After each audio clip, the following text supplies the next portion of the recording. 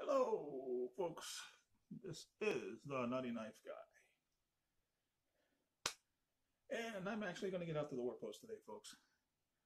And I got something that I told you about last week when I first got it, along with a couple of other toys in a video entitled, oddly enough, The Nutty Knife Guy's New Toys. Today, I am bringing you the KaBar Dogshead. Dun, dun, dun.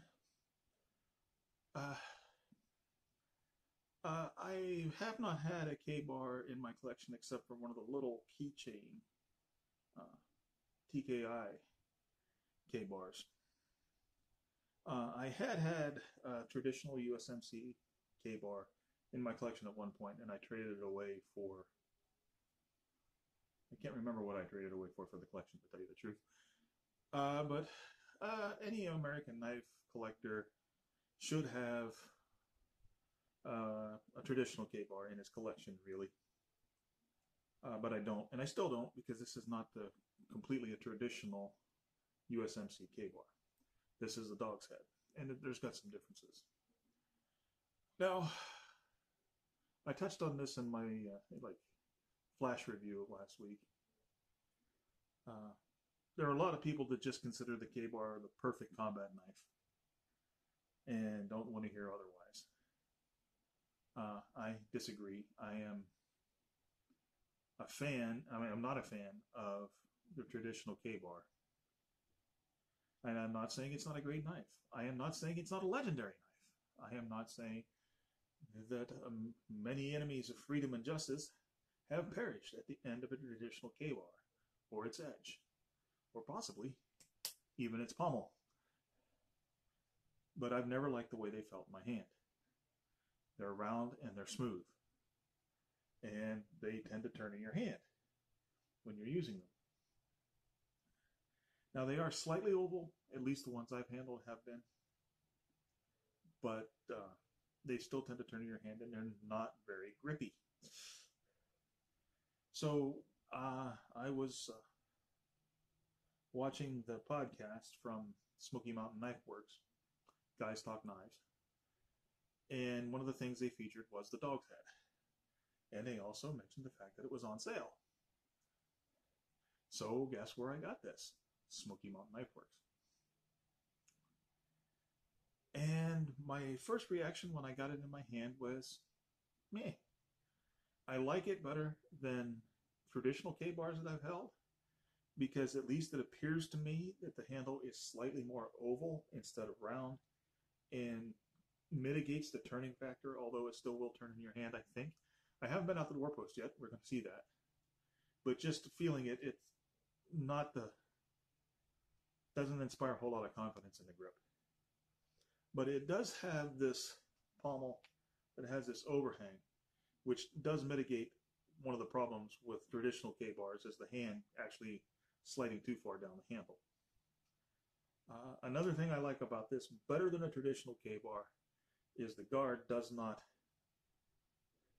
come down like that. It doesn't turn in towards the hand. It's a straight, so you don't have the equivalent of the guard jabbing you in the fingers or the web of your hand. Now, in the saber grip or the handshake grip, this pommel does protrude to the point where it does, I can't say it digs in here, but you can see it makes contact with it there. And it's not, at least so far, it hasn't been painful. It's not even uncomfortable. It's just distracting. The blade and the bar tang, some would call it a rat tail tang, is, as far as I can tell, the exact same as traditional KaBar. I've never had any trouble with the traditional KaBar's blade. 1095 Crovan. I mean, that's good steel. Nobody can say that's not good steel. It is peened like other KaBars. Incidentally, for new knife people out there, there are a lot of counterfeit KaBar products out there, especially the traditional USMC KaBar. And That's one of the ways you can tell a fake one, is if it's not peened. Can you see the peen? Can I turn it this way so you can see it better? Yeah, there you go. You see where it's peened? A lot of them just have screw-on end caps. Some of them have Loctite or other kind of adhesive to keep the cap from coming off. But if the pommel doesn't look like this, it's probably not a real KaBar. Having said all of that,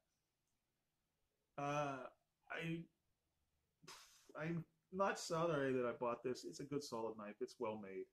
Fit and finish are great, but it doesn't sing to me. It handles okay. It feels okay. It's okay. Now I got another knife in that I recently that I included in my little four flash reviews, the Nutty Knife Guy's New Toys, that I really liked, the Kubi folder, and I will review that. But this one, I'm glad to have it in my collection, and I probably will eventually get another actual USMC KaBar for the collection. But for now, this has scratched my KaBar itch. But again, this is not going to be one of my favorite knives. I much prefer, for instance, my Ontario SP6 Fighter. It has all the good things about this knife and none of the bad things. Not really bad things about this knife, just not good things about this. It's just adequate. That's the best way to describe this knife so far. I got to test it yet. Adequate. The sheath, incidentally, the sheaths are made in Mexico while the knives themselves are made in the United States, from what I understand. The sheath is okay. I mean, it's well constructed. It's not going to fall apart. Fall apart on you. But that's all that can be said for it. It'll work. If I was going to carry this out in the world, it fits very snugly. Even without the strap, it's probably not going to go anywhere.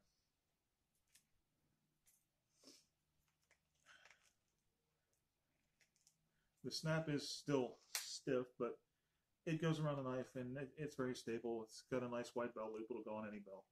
Not molly or anything like that. Again, adequate. So, that's really all I got to say about this knife so far. I'm going to go out to the war post. I'm going to cut up a detergent bottle. I'm going to do some chopping. And, of course, smash it on the war post. And we'll see if it can improve itself in my eyes. And now it is out to the war post. Okay. Looks like I got everything in frame here. We'll see what we can do with this thing. By the way, it's KaBar, so it was shaving sharp out of the box. Haven't touched the edge.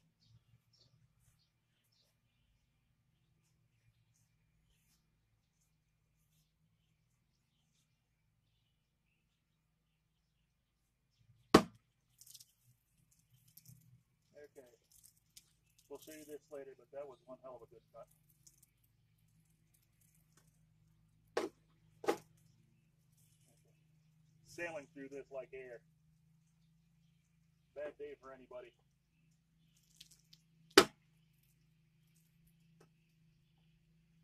Okay. So far, so good. No damage. I wasn't expecting any damage there. Okay. Now, what? The handle did get wet, and it's slippery as heck.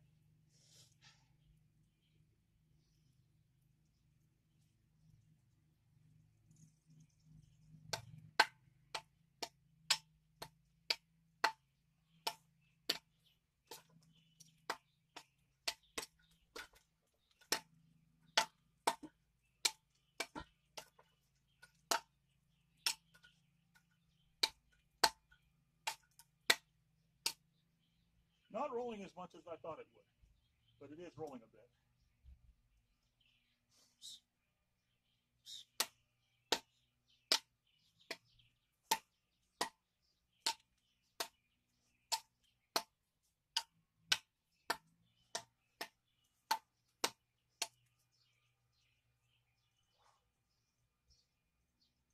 Okay, a couple of just really hard swings on it. Oh, that was good for the blade. I just hit a metal pole. No damage.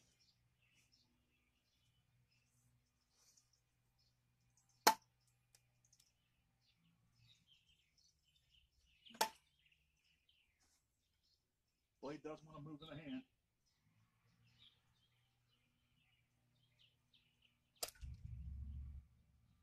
But boy, does it penetrate. That went into that wood a solid 1/3 of an inch, maybe even 1/2 an inch.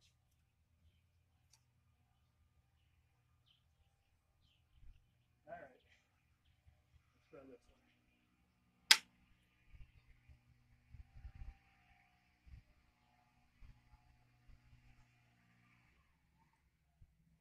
one. Okay, here we go. Sorry about the leaf bloater in the background. People have no respect for knife documentaries. All right. Okay. You can see, even after smacking on that pole, the blade is fine. I've never had any issues with the quality of KaBars, only their design. I am going to change locations, and we'll see how this thing does at real chopping. Okay, got a fairly thick piece of dogwood in here. I've used this before. Put it in a vise so it shouldn't move too much. And we'll see how much of a chopper this thing is. I'm not going to exactly be at the perfect angle myself, but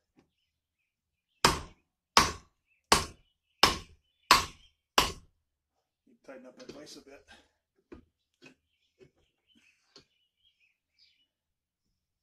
And we'll get a place that hasn't been chopped yet. Okay.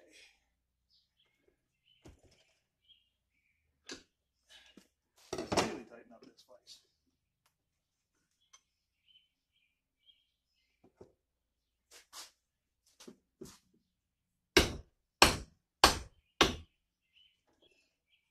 I really don't want to have to hold this up with my hand.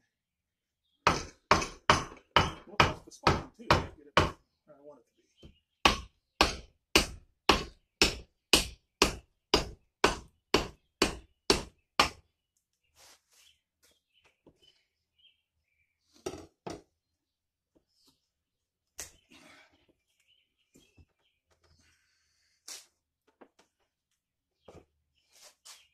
Okay, we'll get this together eventually.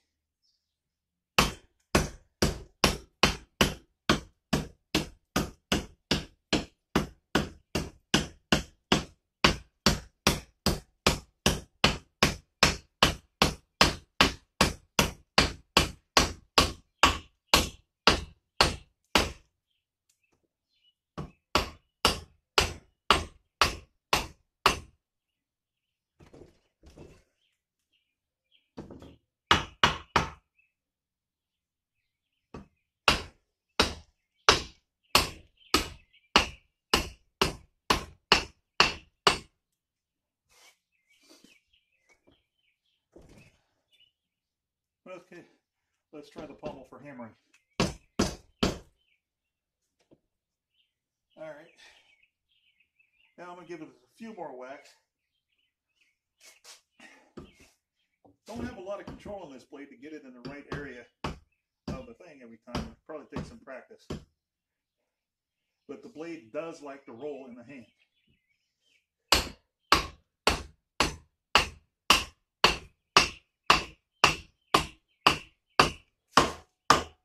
That'll work.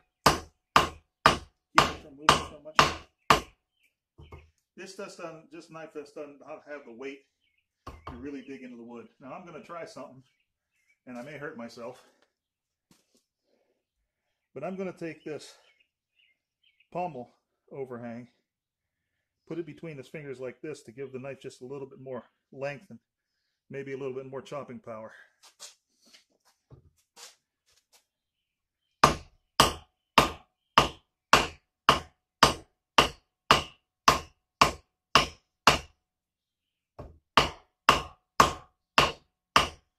Yeah, that would get uncomfortable in a hurry, but let me get this out of the vise.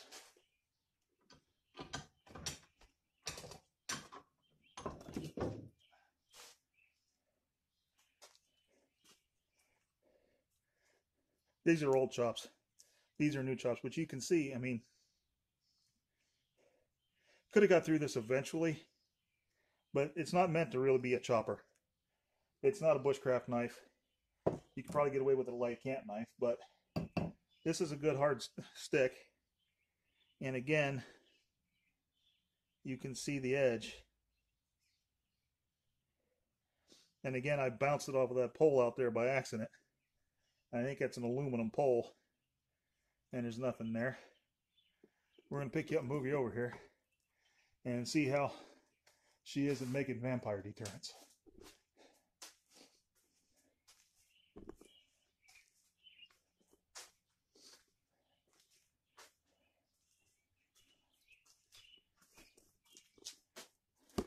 Let me go. Yeah, see, you can still get good bites in, even after all of that. And running it through that thick plastic bottle like I did couldn't have helped the edge any. But you can see this is, again, hardwood and this is dry. But it cuts pretty well. And the camera went lopsided on me. Sorry about that, folks. And I guess we'll all just have to live with that. I don't know if we have a little knot there. Get by that knot, we might get some curls.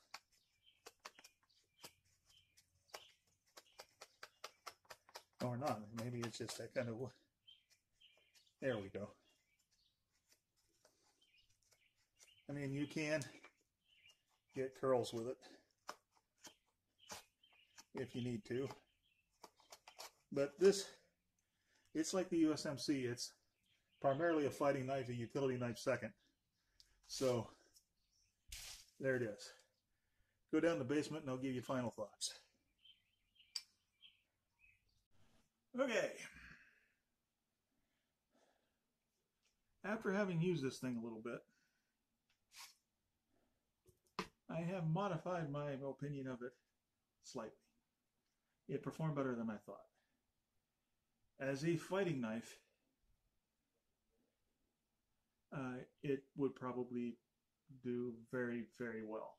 But again, it's basically a traditional KaBar with a few minor changes. The blade is a traditional KaBar fighting blade, so that's not a surprise. Like I said, there are a lot of enemies of freedom and justice that aren't breathing because of a blade like this attached to the traditional USMC fighter. It does roll in the hand. When it got wet out there, it did get slick. But two things were very impressive about this thing.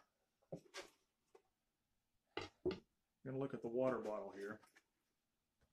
Look at the bottle here. Okay. Where's this at? Where is that? Okay. This is my first cut. And these are thick bottles. That's why I use them for this. Let's see if I can. Okay. The cut goes from here all the way around to there. And these are not flimsy water bottles or even milk jugs. That's pretty thick. And I wasn't swinging for the fences. When I do these things, when if you're using a knife for personal protection, if you're fighting with a knife, you don't do Captain Caveman swings. You let the edge do your work. If you swing too hard, then you don't have any recovery. It's too hard to get the knife going in another direction if you need it to. So I don't swing Captain Caveman. I mean, that would be a devastating cut. All right, now let's see where I did the stab and rip. Where is it? I know I did it, and I know it worked. Well, okay, this is the second cut here on the really hard, tough part of the bottle. And that's still a pretty deep cut. Now, the question is, where's that stab and rip go? Ah, here it is. Now here's where the stab and rip went in, and here's where it came out. So what evidently happened, I went all the way through here. My blade went in a little far enough, and when I ripped it out, of course the thing was hanging like this. I took out a substantial part of the bottom here. So, I mean, penetration, and a certain friend of mine is laughing now because I said penetration. You know who you are. But also with the stab, and you saw it out there where the knife was far enough into the war post was supporting his own weight. That was with not a full, not a Captain Caveman thrust against a target that gave a lot, which means that the penetration is truly impressive. If they could change the handle and make it much less round, if they would even I would say even square it off and make it out of craton. I don't know if KaBar makes the dog head with a craton handle, but if they did, I'd buy it in a second. I know they make this more expensive one. What do they call it? Like the Patriot or the Freedom or something like that. That is pretty much this design with craton, but they don't call it a dog's head. This knife, if the handle was not rounded and of a grippier material, I think they'd have a real solid winner on this on this. Now, with the chopping, this really it's a light knife. This is a very light knife. So it's not going to chop that much. And because it's not very heavy and it's not designed for chopping, when I was bouncing it off when I was chopping, it was really bouncing off of that hardwood. Now that grip I tried, if you had some work gloves on, would help. If you had that pommel in here like so, would help give you some more leverage on chopping, but that's not what this is for. You can use this as a light camp knife, but it's a combat / fighting knife. The difference between a combat knife and a fighting knife are blurry, but my idea of a combat knife is somebody that something that's carried by somebody who thinks they might get into combat and will need a good fighting knife that they could also use as a light camp knife. And much like its cousin, the USMC KaBar fighter, this will do that quite well. Impressive performance on cutting and stabbing. Really impressive. But the handle just is If I were going to improve this knife, I would leave this on there, this protrusion of the handle on there, because it is nice to have something to keep it from sliding, keep the knife from sliding down your hand, which is actually really necessary with a knife that gets this slippery, with a handle that gets this slippery. But what I would not do, I would try to eliminate where this protrudes back here. Like I said, it's not, I can't call it uncomfortable in the hand, but it is annoying. But I paid like $60 for this, a little less than that, I think, and I'm happy to have it. I mean, bounced it off a pole, and I'll give you the edge again, and maybe you can see it a little better. Let's see. Maybe it worked better that. Yeah, it worked better that way. And even hitting it with that aluminum pole didn't dent it, or hitting the pole with it, I should say, didn't dent it. And water jugs and chopping and carving and everything like that, the finish is still on it, which I'm a fan of good, well executed black coatings on knives, especially when they're high carbon steel, to prevent rust. If they're done right, KaBar does them right, Ontario does them right. Some other companies, not to be mentioned, usually doesn't do them right. So if I get from one of those companies that doesn't do black coating, I stay away from it. But never going to be one of my favorites. But it is still going to be a pleasure to have around. I know I will take it out and play with it and practice with it occasionally. And I'm not, there are some knives in there when I'm doing what I do in my practice is I kind of go through my knife collection. I have one part of my training where I carry the knife that I carry, my EDC knives that I carry all the time. I practice with those, and then I will do some drills with one of the other knives in my collection, and I just go through the collection a little bit at a time. So I mean, but there are some knives when I do that I don't look forward to it because I don't like the way they feel. But as a matter of practicality, I might not be fighting with one of my knives, and it could be a situation where I just have to grab a knife, any knife. So the more types of knives you practice with, the better. This is not going to be one of the ones that I kind of dread. Oh man, I got to use this one tonight. This is going to be one of the ones where, oh, okay, it's the KaBar tonight. So there you have it. I mean, I will probably get a classic KaBar for the collection. And as I said, I don't want to part with this one. And the cutting performance was outstanding. It's definitely one of the better cutters in my collection. So not gonna sorry I bought it, but I am not a KaBar fanboy, and I'm not. It's a KaBar. But if you having said, I mean, there is something to be said for the ooh-ah factor, for the nostalgia factor. Just because it's so easy to recognize. And there's never been an issue with the quality of these knives, of KaBar knives. KaBar makes great stuff. It's just the handle. And when this was first designed with the technology they had available, I mean, this was probably the best handle that they could put on it. Technology has advanced. But this is so iconic.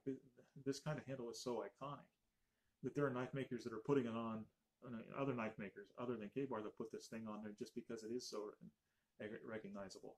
I've got a Air Force survival knife that has a stacked leather handle, and I show it to people that don't know anything about knives. Ooh, KaBar. And I'm like, no, it's not KaBar. But it's got that handle. No, it's not KaBar. So there's that. And that's really all I got to say about it. I mean, devastating on the cuts, absolutely devastating. And yeah, I know that it might not be the knife. I've been practicing a lot of my technique lately on my cuts, my follow through, my edge alignment. But honestly, cutting with other knives, I get good results. But this one's really surprised me. I think this knife, because of just the way the blade is ground, it's got a saber grind, and it's light, so it accelerates. This knife cut a lot better in my hands than some of my others. I've got some ones in there cut really well, but I was surprised how well this cut. So I will change my evaluation from adequate to more than adequate. Now, I guess that's the best way to sum it up. But if you want a KaBar and you're not like me, you're not crazy about the classical KaBar fighting knife, might want to look at this. And with that, I bid you to draw your knives only in just purpose, sheathe them only with honor, and remember that without knives, life would be dull and pointless. I bid you goodbye.